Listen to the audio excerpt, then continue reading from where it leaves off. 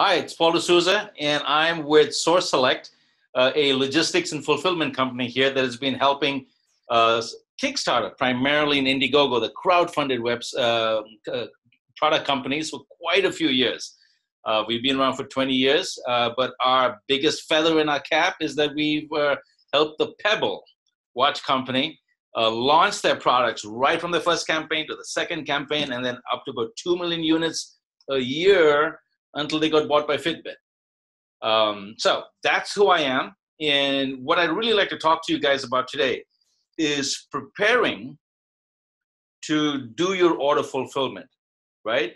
And the preparation comes from all the way from when you're designing your campaign, if you're going that route, or if you're going straight to e-commerce, there is still a marketing campaign. I tell people, contact me in advance, right from the early stages, because I can help you with your shipping strategy. Think about logistics, think about order fulfillment as a primary, right, business concern, which impacts customer experience. I see it that way. As a vendor, I show up to take care of your customers, not just move your boxes, right? So you want to find a logistics, and I put the two together because that's my offering. I go end to end. And trust me, you want to try to do that as much as possible, right? Logistics and fulfillment, order fulfillment, because guess what? I want you to focus on your marketing and on your sales and on your new product development. Leave the boxes, leave the fulfillment to me, right? You want that kind of a partner because it really impacts your customers. So I'm going to take a breather right there. You can sort of repeat after me. Fulfillment is a critical, primary business concern that impacts customer satisfaction. It's not boring. It's not an unnecessary evil. It's critical and very, it's a space of possibility, if you would, right, to impact your market, your customers, so that they have a good experience and you have now the space of possibility to go create more sales, the repeat business. I love working with these guys. They take care of me. The product works great. And once it didn't work so good, but they took care of me. So guess what? All the way from getting your pricing strategy, helping you not lose money, especially if you're going to Europe and with your value-added taxes, and then to returns management. How you're managing returns, how you retesting and qualifying and evaluating your product that has come back and save your cash flow and create your B stock, right? That's the kind of stuff we do. That's the kind of stuff you need done. And I'm going to be very transparent here. I want you to be successful, right? Guess what? There's a lot I can do to help you do that, and like all other product companies. But I'm going to speak about how the things you have to think about when you start planning to launch, right? When you start planning to, because you're doing so much of work, all the heavy lifting when you're designing your product, and all the marketing, you spend so much time and money trying to get the right message, identify your personas, you do all that. But if your box doesn't get to your customer in a nice way, the right customer at the right time without any damages, it's all for naught. You're going to have an upset customer. That's why this is so important. Do not wait for the end. I tell people, I mentor with the Founder Institute. I mentor with Plug and Play. I like to get involved in the early stage. One of our clients right now, Inventions, they did this beautiful box, it's a chessboard where the people and the men move, right? And I can be playing with it in my office, where I am, and the other person can be playing anywhere on the planet with Wi-Fi on a phone, and the chess pieces move on the table, right? It's very cool. So they're rocking it out. They talked to us for a year from the design stage. We've helped improve and redesign that packaging. Talk to people like us, because we can help you figure out the right packaging, the right dimensions. Hey, squeeze it in a little bit, because guess what? You might, when we start picking the right shipment service, you fall within a certain category. We helped a client in Australia go from, they were shipping out, planning to ship out 2 boxes with 1 order, a base and a stand. And we helped them redesign it with some feedback.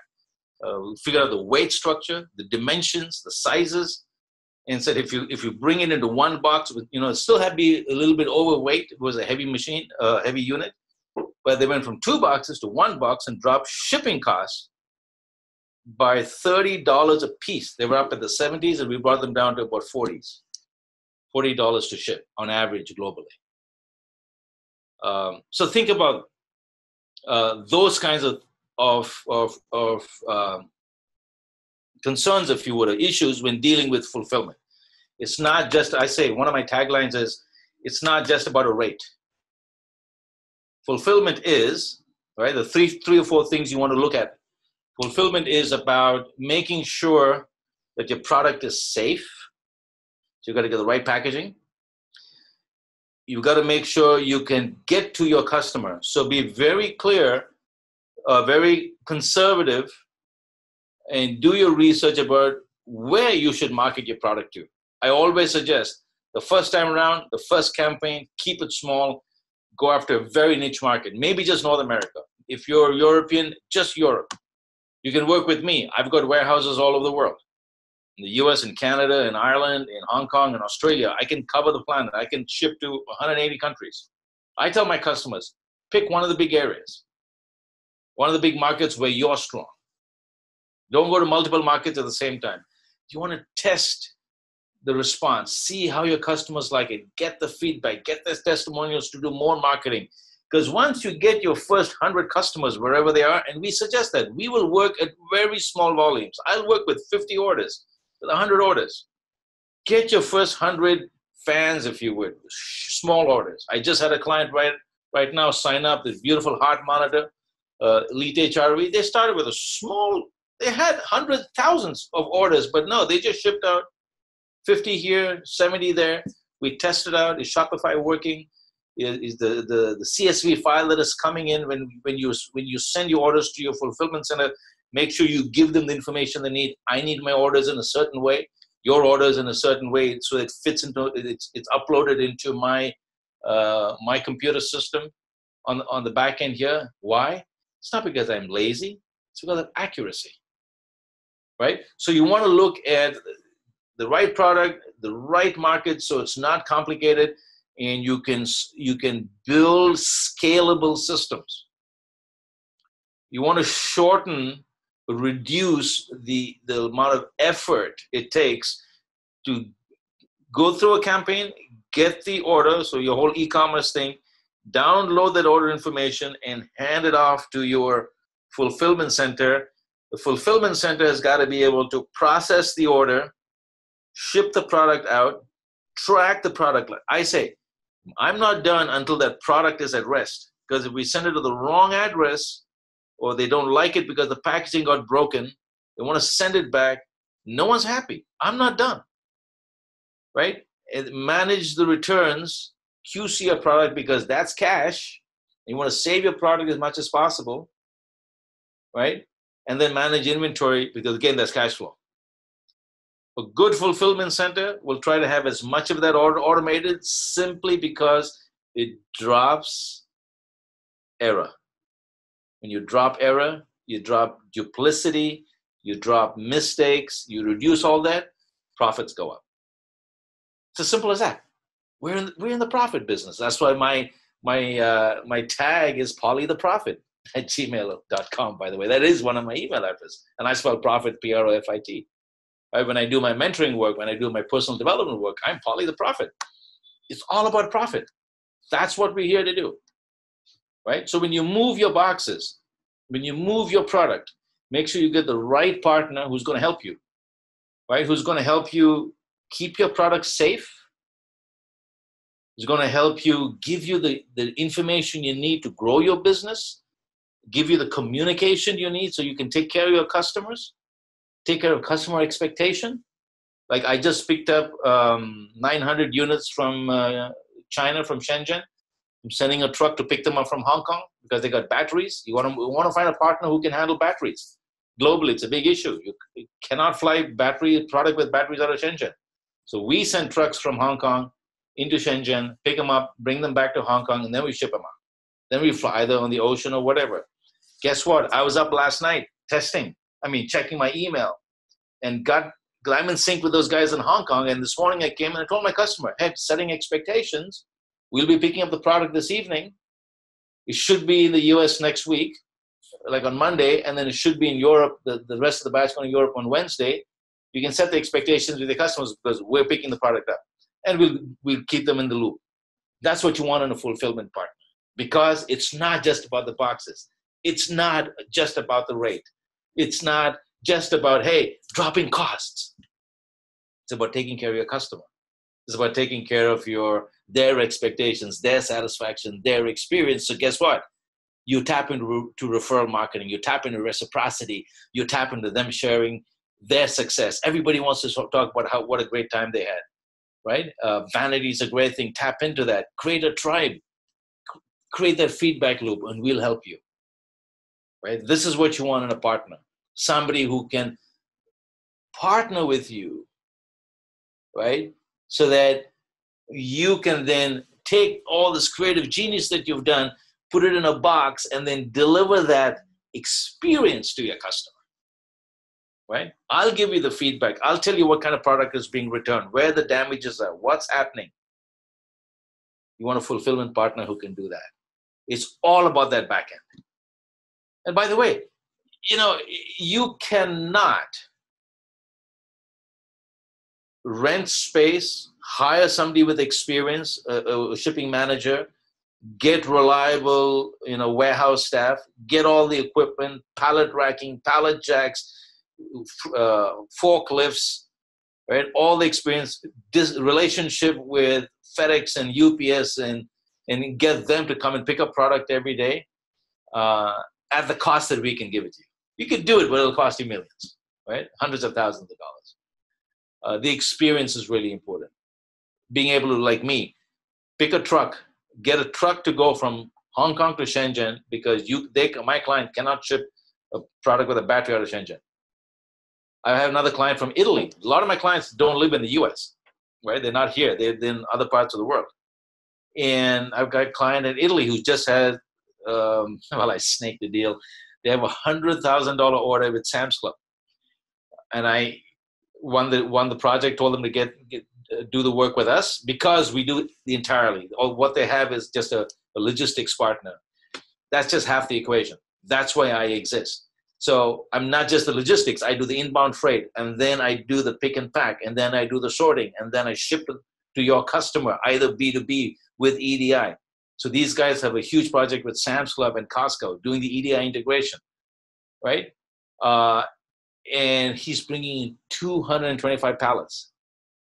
They're in Italy, and they could not fulfill their order in the US without me, without a fulfillment partner, right? And that's why the end-to-end is better for them, because we're doing the inbound, we're helping them drop costs in the inbound, we're doing the warehousing, and then we're going to ship out to, I don't know how many, 70, I think, different Sam's Clubs, or maybe more. I'm waiting for that order, but it's 225 pallets. So they're sitting in Italy, they're not here, and we're doing all the heavy lifting for them. We're passing customs. We're going through all that with them. We're doing all the, the import-export documentation, things like that. There's a lot of, now with the tariffs, there's a lot of issues going on with getting your product in and out. But you want to tie together, keep the handoff, right? Whatever infrastructure, whoever your partners are, make sure that the handoffs are tight, your product is safe, it's not damaged, because you want to be able to set the right expectation with your customers, right? That's part of fulfillment. A lot of headaches happen after the campaign's complete, after you feel success, you've done a phenomenal job with marketing, after you've created an amazing product, and then fulfillment. Oh my gosh, how do we get the boxes out? What's the damage? What's the this? What's that? We helped a client reduce costs by shipping costs alone by 40%. Because the product they were bringing in was too bulky, and we helped them redesign the store. We've done that over and over and over and over again. Once the product gets successfully is marketed successfully, and you hit different volumes, right? Because you come in, you do the onesies and do the twosies, you shipped all your backers. You got 900 products out, you got 1,000 products out, you got 300 products out, whatever. Then guess what? Your marketing's kicking in, and now you suddenly got an Amazon order. Boom. Now what do? Right? We know how to ship to Amazon. Fulfillment to Amazon, Seller Central, Vendor Central, very, very different. Right now you're doing with LTLs, you're doing with less than truckloads, you're dealing with palletizing. There's a whole bunch of fulfillment type strategies and processes that you have to know to just address their guidelines. They all have shipping guidelines. They'll tell you what a pallet should look like. I have another client right now with Costco. Costco says you have to use a certain type of pallet, not any other pallet, because they don't want their pallets breaking. And those pallets, we buy pallets that, we sell pallets for what, $10, $12, $15 a pallet. The Costco certified pallets are $40, $50, $60 based on volumes, right? Uline is selling a pallet at that level for $61 retail. Guess what? We do that for you. Fulfillment your fulfillment partner, your fulfillment capabilities need to scale with your business. That's key. If you start selling internationally, selling into Europe, tremendously different to selling in the US. Here's one thing you'll have to remember if you're going to Europe. Every country, in addition to potential customs duties, you have to provide and pay a value-added tax. So what we do is, based on your orders, from your backer list orders or whatever, from the backers from your crowdfunded campaigns, we identify line by line item, and we group, right, your EU orders, European Union orders, based on country, because every country's got a different tax, and you have to pay that up front. As the product enters Europe, you've got to pay the tax if it's going to any EU country. If it's going to a non-EU country, we can still ship it out of our warehouse, but we have a bonded warehouse in Europe. So when we're shipping to Africa, we put all the product, send all the product to the EU because it's cheaper. You're not paying the value-added tax on all product that goes into my warehouse in EU, but you're only going to pay the value-added tax on the product that is going to go back out to your customers that are in EU countries. But we calculate that for you, and you pay that before your product gets released. Literally, better when it's still on the water or in the air, so when it hits the dock, it's ready to come out. And the value-added tax has been, the estimate's been calculated. And you have to build that into your business model. You got to build the value-added tax into your revenue model. We help you with that. Your fulfillment partner should, right? Guess what? If you pay extra, it gets neutralized. It gets consolidated in about 45 days. But doing business in Europe is different. It costs money. It's a cost of doing business.